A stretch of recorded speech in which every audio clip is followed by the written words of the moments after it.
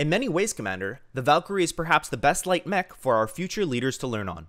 The mech is easy to pilot, forgiving, but has a high skills ceiling. We should carefully watch for pilots who can show mastery of the tactically demanding Valkyrie, as they may have what it takes to one day lead a lance of their own. Let's go over its stats in BattleTech Classic and how to use this mech to its maximum potential. After that, I'll show you an experimental design that'll make this tenacious little mech even deadlier. Production year, 2787. Star League era. Name, Valkyrie. VLK-QA. Weight, 30 tons. Faction, Federated Suns. House Davion. Role, Missile Boat. The Valkyrie QA is armed unusually for a light mech. It's one of the only commonly produced mechs to be a long-range specialist, and is probably a major reason why so many exceptional tacticians and talented Griffin pilots come from the Federated Suns. Its primary weapon is a Devastator Series 07 LRM-10 launcher with 1 ton of reloads, and has a backup Sutil 9 medium laser on the arm. The weaponry, combined with its heavy armor for a light mech, allows it to assist its lance mates with sustained attacks against heavier opponents, where a lighter Stinger or Wasp would otherwise fail. The design is produced on New Avalon, the capital world of the Federated Suns, and the seat of power from which House Davion rules. It's little surprise then that the Valkyrie is one of the standard light mechs the Feds deploy, making up 15.5% of all their light mech forces. In my time with Sunjang Academy, it wasn't unusual for us to face off against Federated Suns recon lances made up entirely of Valkyries. Because the Feds have been quite willing to sell the Valkyrie to mercenaries who have contracted with them over the years, a fair number of these mechs have made their way onto the free market. It shouldn't be difficult for us to buy at least 1 or 2 at a fair price, if you'd like to, Commander.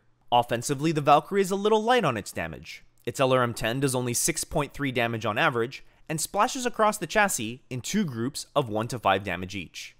This makes the Valkyrie a moderate threat to light mechs, an annoyance to mediums, and a mech that can be mostly ignored by heavies and assaults for more priority targets. It's quite good with heat management, however, able to jump and shoot as much as it likes to reposition and kite out its opponents. Defensively, however, the Valkyrie is outstanding. It covers all 4 of its critical hit locations with at least 12 points of armor. This means it can take a PPC and follow up SRM without a threat of a critical hit. It is also not destroyed by a lucky shot to the head by a PPC. Moving on to mobility, we compare the Valkyrie to the benchmark we use to judge all scout mechs: the ability to move faster than the well-armed and commonly seen recon mech, the Phoenix Hawk. With its speed, a large laser, and good armor, this mech is a big threat that other scout mechs are forced to play around. We can see the Valkyrie is outpaced by the Phoenix Hawk in all movement modes. This means, on scouting missions, an enemy Phoenix Hawk can, if it wants, run down the lance the Valkyrie is in and force it into a fight. The fact that the Valkyrie is also outgunned by the Phoenix Hawk once it closes to large laser range makes the Valkyrie a bit of a risky choice as a scout. Taking all these factors into account, Commander, I would rate the stock Valkyrie a B- for us mercenaries. It doesn't do quite enough overall damage, and is a bit slow for a scout, but its high armor and long weapon range makes it an acceptable choice in our lances. I do have a quick refit that I think will fix this firepower issue though, but first let me brief you on how our pilot should use the standard version if we do decide to take it into battle, as is.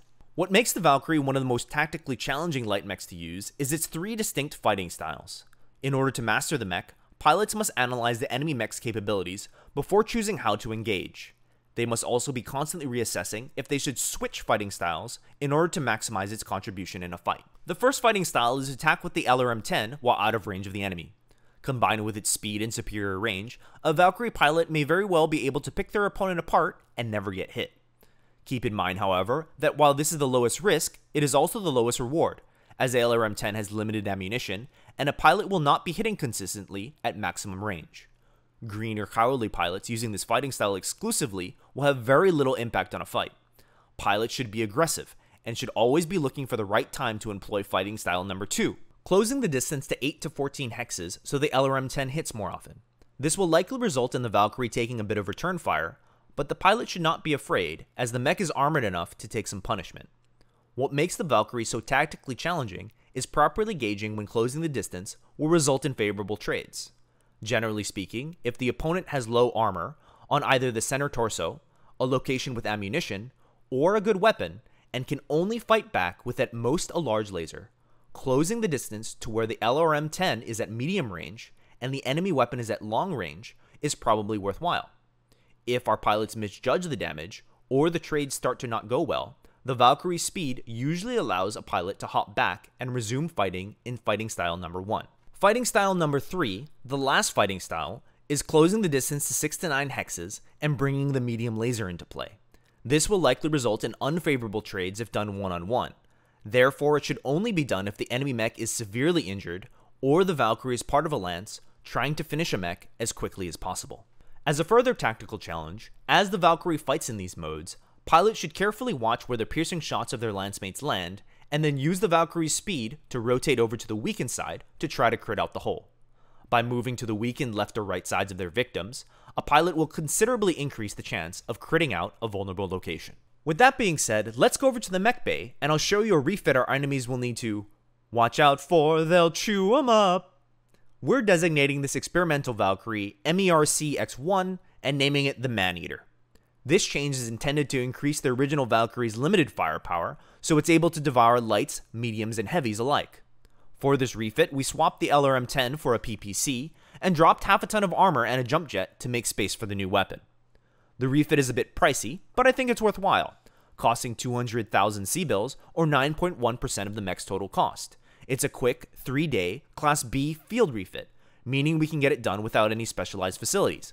We just need a crane and some standardized tools. The change from an LRM-10 doing 2 groups of 1 to 5 damage to a single blast of a PPC doing 10 damage cannot be overstated. That level of firepower can completely strip the armor off a location of a light or even medium mech, exposing them to critical threats in a single shot. This will force them into an early decision to retreat, eject ammunition, or in some instances, the Man-Eater may also one-shot these types of mechs. The weapon swap now makes the Valkyrie a legitimate threat against heavies and assaults. Pilots with this upgrade will fight in the same style as they did with the original Valkyrie QA, but with a better weapon. They will use their speed to maneuver to a favorable trading range, and rotate to the sides in order to attack weak spots in the armor. Veterans may point out the weapon's loadout and profile is very similar to the Draconis Combine's Panther, and this is intentional. The Combine keeps a tight grip around the effective Panther chassis, and it's virtually impossible for us mercs to get our hands on one. This Valkyrie upgrade gives us access to a battle mech with a similar playstyle, albeit without the critical hit potential of an SRM, but with a slightly higher maneuverability. The changes reduce overall armor, but also remove the chance of getting killed by an ammo explosion. Lack of ammunition also means higher endurance and better logistics, as the mech will never have to leave a fight to reload. While we did reduce the jump jets, the maneuverability is still slightly better than the Draconis Combine's Panther, so I don't expect this to be an issue. My one concern for this experimental design is its heat management. Our pilots may need to occasionally spend a turn cooling down, and will need to make some adjustments so they don't jump their mech as much. I'll be monitoring their field performance carefully, as this is one of our more ambitious designs. Yeah, we ran out of patience. Boil up with the cold hard hatred.